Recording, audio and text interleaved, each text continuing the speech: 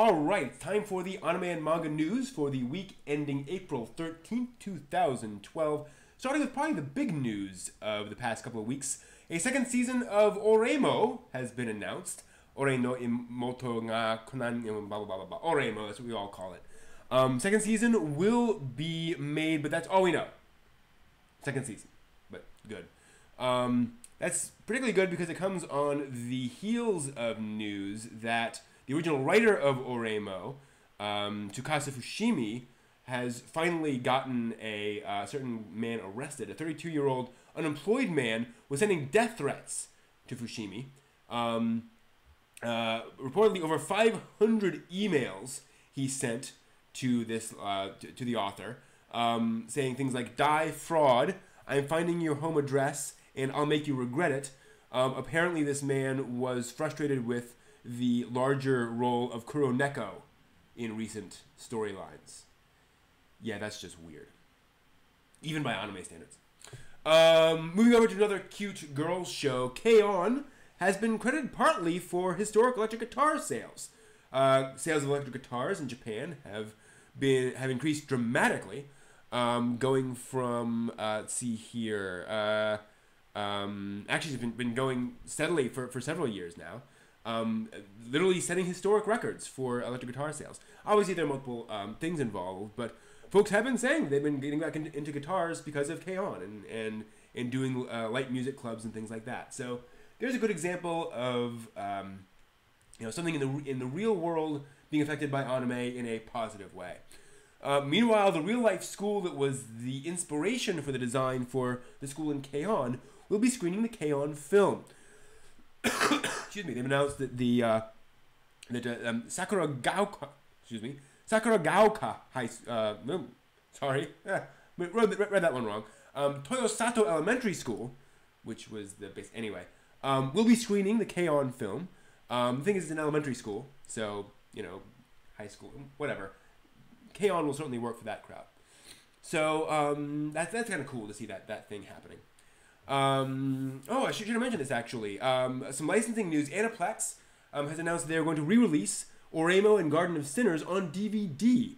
So for all of you who are not willing to spend such a large amount on the Blu-ray and the special editions of Oreimo and Garden of Sinners, there will now be a DVD release. No word yet on the exact price, but undoubtedly they'll be less expensive. And they've already said these will be regular edition as opposed to limited edition. So we'll actually be able to get some copies of that aren't very expensive.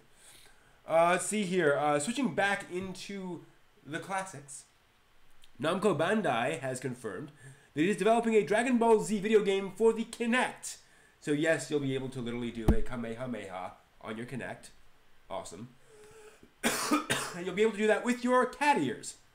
That's right, if you've seen the videos of the actual working cat ears, Neuroware, the Japanese company that makes them, has announced it will be selling consumer versions of these coming soon. They've been for sale at various cons here and there, but they will be going for regular retail release soon. They'll probably cost about $100 for a pair. Basically, put them on your head, and they actually move. They're supposed to actually move based on your brain waves. Like they can tell your overall mood, and they'll go down a little bit and up and things like that, which is a little silly, but hey, whatever. That's anime. So you may be seeing those in a store near you. In another store near you, if you happen to be in Japan, Bandai has announced it will be opening a set of stores called Strict G, which, get this, is going to target fashion-conscious male Gundam fans in their 20s to 40s. So basically it's going to be clothing, we're talking jeans and shirts and sunglasses and so forth, made for male adult Gundam fans. So, sunglasses that look like Char's sunglasses and jeans that look like Gundam jeans. I think it's a neat idea, and I'll be curious to see if it actually goes anywhere over there in Japan. So, more news on that, I guess. But it just does go to show how this anime stuff can, again, get out into the real world.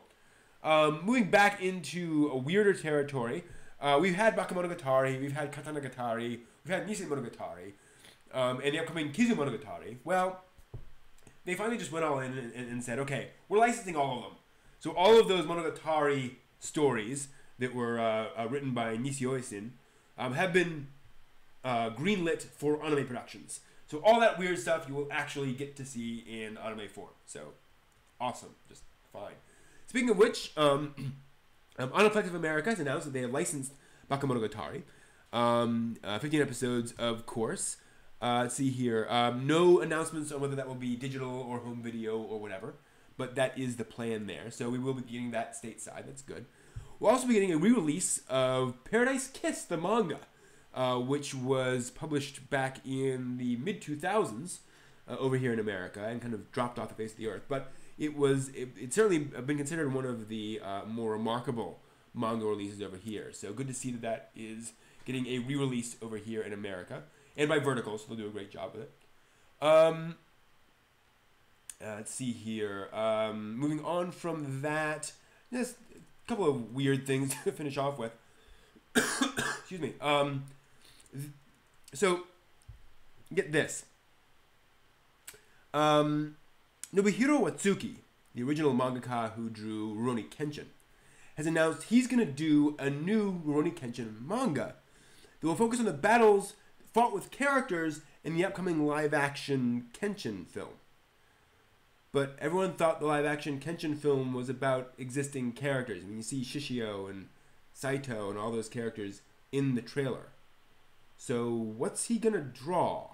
No one... I don't know. It's strange. So, who knows? But we're going to see maybe a movie manga of... weird. I mean, you'd think he'd have better things to do. I don't know. Finally, Madoka Magica has spawned a live-action comedy. Singer-actress Shoko Nakagawa, plays Madoka in this live-action comedy movie, with Homura being played by Hiroyuki, the founder of Nico Nico Doga. Hiroyuki's a guy. Yeah. Hatsune Matsushima, who worked in Akihabara at Deep, will be Sayaka, and other characters around. An executive from Dwango will be Kyubey. It's weird. It's one of those fan things. It's just kind of bizarre. They're actually doing like a full live action Madoka Magica thing with Homura as a guy and the founder of Nico. I don't get it. But, you know, it's anime.